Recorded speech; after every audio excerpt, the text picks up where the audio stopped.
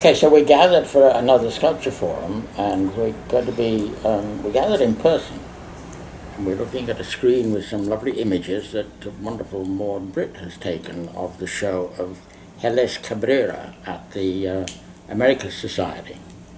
And we're going to be talking about the sculpture that is in there. There's quite a lot of sculpture in the show, and it's also a kind of historic show with some archival material, mostly photographs, and a big scrapbook and all kinds of things. But a lot of sculpture, nearly all of it quite small. I'm not sure that's a question of her having only made small sculptures. I think she must have made quite a few large pieces and one or two big public works. So it may have been a matter of what was transportable, within the limits of the budget. I was pleased to see this show because Geles Cabrera is somebody whose work I didn't know. She is evidently an important person in the field. She's thought to be, or considered to be, the first female Mexican sculptor. She was born in 1924. As far as I can judge, she's still alive. And I didn't, as I said, I didn't know the work, was glad to find out a little bit about it. I don't know what you guys thought about the work. I think we're joined by Karen Wilkin this time, which is very nice, a distinguished critic, historian, and curator. And I'm joined, as usual, by Jock Ireland and Brandt Junceau. And this particular forum is being filmed and will be edited by Maud Bryt. Thank you, Maud. Karen. Well, like you, I did not know the work. I'm not very knowledgeable about Latin American art or Mexican art. I think it has to do with what languages I speak. And it was interesting for me to discover this artist. I'm cynical enough to be aware that since the phenomenon of Carmen Herrera, every dealer and presumably every curator in the world is searching for an aged, overlooked Latina woman to exhibit. And we, I think, have all seen a number of exhibitions that have been motivated by that. Not always the most exciting exhibitions going. So I did have some of that feeling, although obviously she was a pioneer. Obviously she was doing something at a time when, as far as I know, other women were not. The work seemed very dated to me. It seemed very much of its time. And there were really not very many pieces that I was deeply engaged by.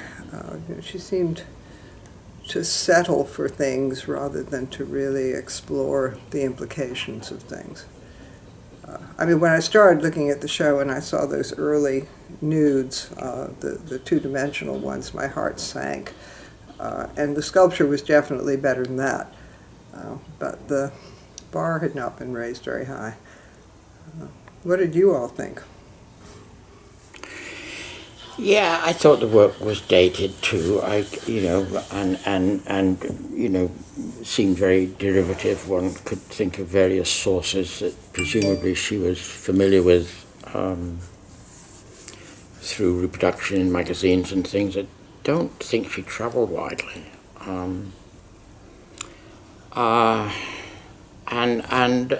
the same time, I thought there was a kind of a sweetness, almost an innocence about a lot of the work, and a tenderness.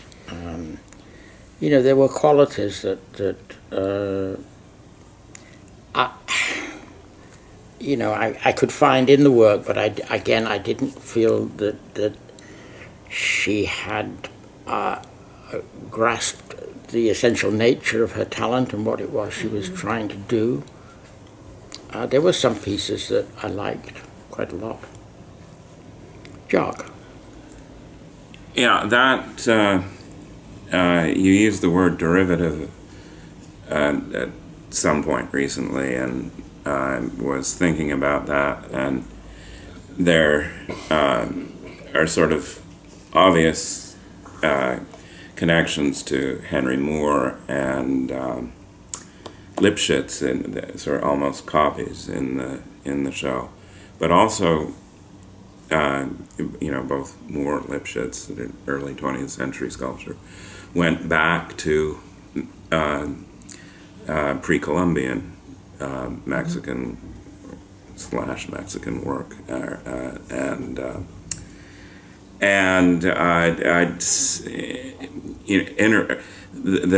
derivativeness is still. I wasn't put off by the derivativeness. The things that she was attracted to are still alive for me. Or there's a richness about Henry Moore, a richness about pre-Columbian sculpture that is exciting, and it was fun to think about what she did, and she didn't sort of stay with Moore. I kept feeling that she really should have been in touch with, or maybe was aware of Henri Lorenz, but that's her real father, and that you talked about sweetness and innocence, Garth. There's something of that that excited me I was excited by that in her work. Yeah, I'm glad you mentioned Henri Lorenz. I wish she had known his work and maybe dug into the relationship between what she was doing and what he did. I think he's a wonderful sculptor, and I would love to see a real substantial show of his work. It's interesting you're mentioning the connection with pre-Columbian sculpture, which is much more potent in Henry Moore than it is in hers. Yeah. Now, maybe that's because she wanted to avoid what she felt was obvious as a Mexican woman. But there's the one reclining figure, a small male reclining figure, which is the one that is the only one that seems to have any kind of relationship to anything like the chalk mull figure that were so important to Henry Moore. So that surprised me. I mean, some of these, sort of splay-legged figures reminded me of certain terracotta pre-Columbian things. But that seemed to be a less potent influence for her than what, like Garth, I surmise she was seeing in reproduction in magazines. Right. Yeah. No, the work seems to aspire to be modern and contemporary, in a way that becomes more evident in some of the very late pieces in the far room, where she's doing some strange things. What's striking is that, given when she was born, she obviously was growing up at the time when Mexican muralism was flourishing. So she would have been very aware of that kind of nationalist imagery. She would have seen it, and she seems to avoid it. Yeah, as I said, I mean, she seems to very urgently want to be included in what she, as I understand, just looking at the work, what she thought was going on in Europe at the time. There were some photographs of her dancing And I don't know, Karen, do you see any connection? I don't know. Well, but some of the poses, I feel like she was feeling out the pose herself. The piece you mentioned, Karen, was that the little reclining figure in the first room? Yes. Yes, I thought that was one of the nicest pieces in the show. Too. I really liked that. And it was sort of blown up in the second room. Yes, there's a stone carving of it, which somehow or other had lost a lot of the... The little one I thought was better. Yes. There was also one in the second room, which was one of the few where she got away from that one with the raised leg in that image. The higher figure is one of the few where she didn't relentlessly pursue the bilateral symmetry. Brandt? Well, I dissent. You dissent? Yep. I've been exposed a couple more times previously over the last couple years, so I have a certain advantage there. First off, I don't believe in the bar ad Reinhardt tree. I think it's a literal belief system that doesn't account for the kind of asynchronic. I think the progress of art is not calendrical and linear and sequential. And so I think there's a kind of like an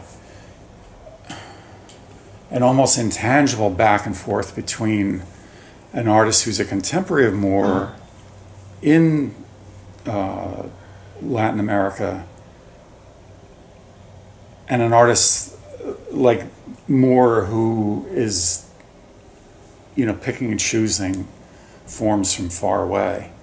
And there's something, a kind of inherent monumentality that Cabrera picks up on that I think, Moore kind of approaches from an entirely different perspective, and is self-consciously investing these forms with a Western sense that, takes them in another direction. I think there's a certain, what I would take for a certain kind of naivete and development in her work that somebody like Moore, with Western academic practice behind him, can kind of make more of some of the same forms. I think also that there's a kind of analog between what she does with, call it 40s, 50s sculpture of the West, and what the Latin American architects did with the international style. So I see this kind of freedom in her work, and I kind of, in a sense I have blinders on for it, because I look at it in this diachronic fashion for things for possibilities and use, and I see a lot of like dangling possibility there, and kind of interstitial presence where she's onto some quality in, call it the trunk of 40s, 50s sculpture that's underexploited.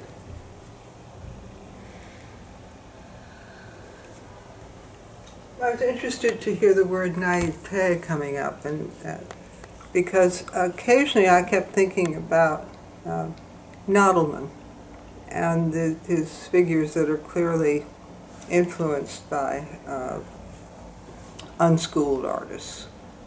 With just a kind of fleeting flavor every now and again.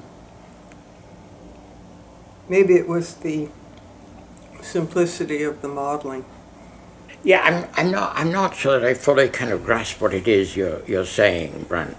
And I don't hear a kind of enthusiasm for the work that would be somehow or other underpinning what it is you're saying. I mean, it's not an issue of whether the work is what the influences are, and it's not a question of progress or who's ahead of who in what field or anything like that. It is just a question of how, for me, just how, you know, how I respond to the work. Now, obviously, you know, the context out of which the work comes and into which it is being seen by me affect how I respond to it profoundly. And I think you're saying that the context from which this work comes, in some way, if I were more intimately aware of it, would affect the way I respond to it. Are you? Oh. Well, you know, the notion of derivation came up, but I think this stuff, you know, kind of slips past that. I think I see a certain naivete in formal development, like in understanding how deep a void can get and how, you know, what kind of swell you can get into a prominence. But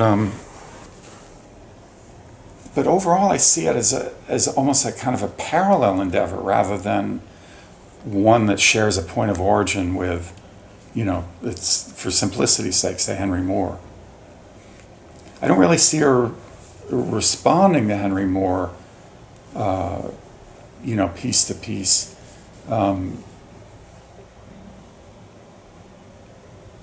where her relationship to her contemporaries seemed most desperate was in that group of pieces at the end, the one made of rope and that really terrible constructed piece, and it's like, you know, no, you should not be showing these. I mean, I'm willing to embrace the idea that she had a, you know, a real feeling for you know, three-dimensional form, you know, and a sense of being able to make forms that would full and they don't, you know, although they seem very often to be quite soft and squishy, they don't feel hollow, they don't feel empty, they don't feel inflated. You know, she had a real kind of sense about, you know, sculptural form. Yeah. And movement in space. You know, I don't see a lot of movement.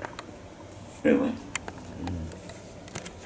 There's, I feel like I'm seeing something at birth, like something coming forth, and it's interesting that so many of the pieces are small, because I don't sense that they're maquettes. I sense that they're monumental at their small size, by, you know, connecting to a quality that doesn't depend on size. Yeah, I mean, you know, I looked at rather carefully the little reclining figure, the small version in the first room, and the larger version, which is on the floor of it, which is just under life size, I think, or it could be life size for a quite small person. And it's a carving. The piece in the little piece is a bronze cast, presumably modelled in clay. And the differences suggested to me that she lost, you know, she didn't really grasp what was, to my mind, to my eye, what was, gave the work a certain kind of strength, a certain kind of, strength is not the right word, a certain sense of inner order, because the larger carving lost something of the qualities of the smaller piece, lost its structure somehow, lost its inner order.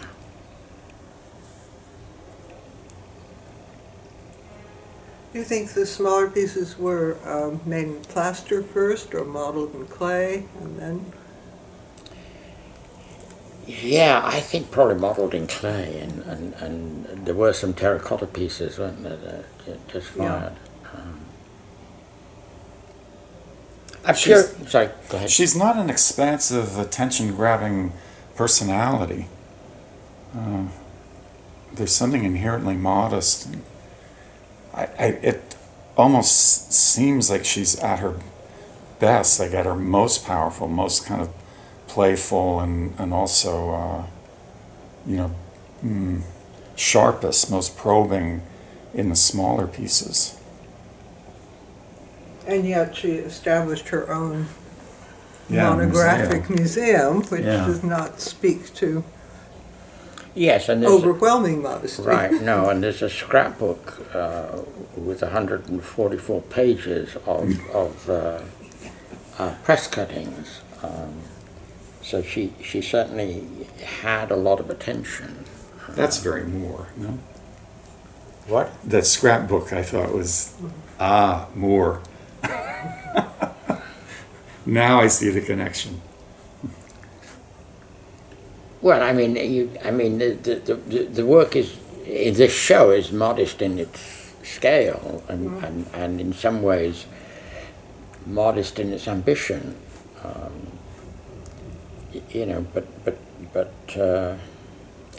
Tender and caring and sensitive and but I get this feeling that she didn't really know what she was doing, and she was not operating in a community that had this kind of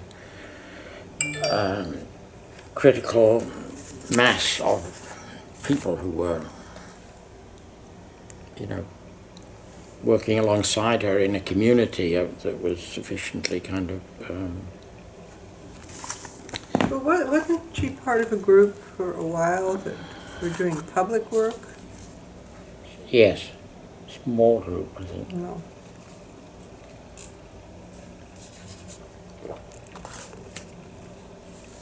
But I mean, I may be wrong, but I mean, I get the feeling that the work wasn't in dialogue directly No, I agree with you. I agree with you. And the only reason I'm raising the thing about the group is that I did have the feeling that this was someone working in relative isolation, despite the attention that was being paid, and did not have other sculptors or other artists in the studio or visit their studios. It doesn't have that feeling of engagement. Exactly, I completely agree with you. Exactly, and at the same time, she was obviously being, getting a lot of recognition and attention and applause for being this pioneer woman sculptor in a culture where sculpture was thought to be men's work. Well, as it was. When I went Unlike to our own. Unlike our own culture, yes, exactly. So, I mean, she may have indeed been sort of seduced into a kind of comfort by that attention and by that recognition of her pioneer status. The question, I mean, it's expensive to cast things in bronze. Did she have means? Was she, where did she fit into the social structure of the time? And the questions do come up. Yeah, the exhibition really didn't make that clear. No. I mean, I'm thinking of, present day examples of certain sculptors I'm aware of, one who is no longer alive, one who's very much alive, who have the means to make careers for themselves. Mm-hmm. I don't know. Yeah, I mean, it's not that's a phenomenon not that goes on all over the world, I think. Oh yeah. That if you have the resources, you can you can make a career, for yourself. Yeah. Anyway, I'm left slightly confused, Brandt, by your what you've said, because I don't really know. I don't really get an understanding of the extent of your enthusiasm for the work. I mean, Jock was enthusiastic, I thought. Karen and I were kind of muted in our response, I think, and you're somehow dangling there, not quite sure whether you are deeply in love with this work or just critical of our lack of understanding. I'd answer the last question, the first question last or first, if I could possibly remember what it was. I think there's really something there, and I think it, with some exposure to like the Anthropological Museum, Mexico City, so forth. She has a certain conversation with things that aren't so familiar to us, and this sensibility, this understanding of the world, and even on a cosmological sense, that is different from ours. So I just, I'm aware of this thing sort of in a kind of Nautilman-esque way, like playing back and forth on a world of its own with something exotic. And, that in itself is interesting to me. But some of those small pieces, I think, are really kind of knockout. It's unevenly so. But I would predict that I see, more the next time around. I think the kind of the timid and naive and very interior qualities are real, but there's something lively and personal that I think was not easy for her to bring out, and maybe not easy to trust, that impressed me. Okay, thank you. Okay, well, Maud, thank you for doing this. This is a postscript I wanted to do to the Geles Cabrera discussion that we had. I think often when we finish a discussion and listen to the draft of it before it gets posted, I expect Brandt and Jock and anybody else who's participated have afterthoughts and think, I wish I'd said this, or remembered to say that, or said this differently, or whatever. Anyway, this is the first time I felt something, there was an omission that was so egregious that it really did need to be kind of just added as a footnote. And it's about Barbara Hepworth, and, it's astonishing somehow that none of us, and I guess me as the British artist, should have said, hey, Barbara Hepworth. Barbara Hepworth, was born, I think, in 1903, so she would be approximately 20 years Cabrera's senior. And I don't know whether, Cabrera knew of Hepworth and Hepworth's work or vice versa. If they did, it's fascinating. And if they didn't, the comparison, I think, is still absolutely intriguing. Hepworth was very close to, she and Moore were working very closely, almost collaboratively in the very early days. The work is so similar. And then it diverges, and Hepworth becomes more severely kind of abstract, I guess she would think of it, although the work references natural forms, seashells, bones, and that kind of thing. And Cabrera stays relatively figurative until very close to the end. But at one point, though, Hepworth and Cabrera work was very similar. And I think the early work of Hepworth and the work of Cabrera that mother and child that I sent you the image of is a very good example. And I don't know, I just think it's an intriguing comparison. I mean, if Cabrera did know of Hepworth and her work and her career, then she was clearly a kind of model. I mean, they were both, I think, considered pioneers in the sense of being women, professional sculptors and kind of the first serious major sculptors of their era. And I mean, I'm not a huge fan of Hepworth's work, although, what was clear to me when I looked at it and thought about the relationship was, I'm much more kind of, I don't know what to say, but,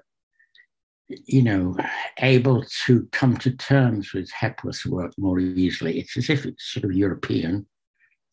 And whereas there's something, and I wonder if this is something that Brandt was trying to poke at and talk about.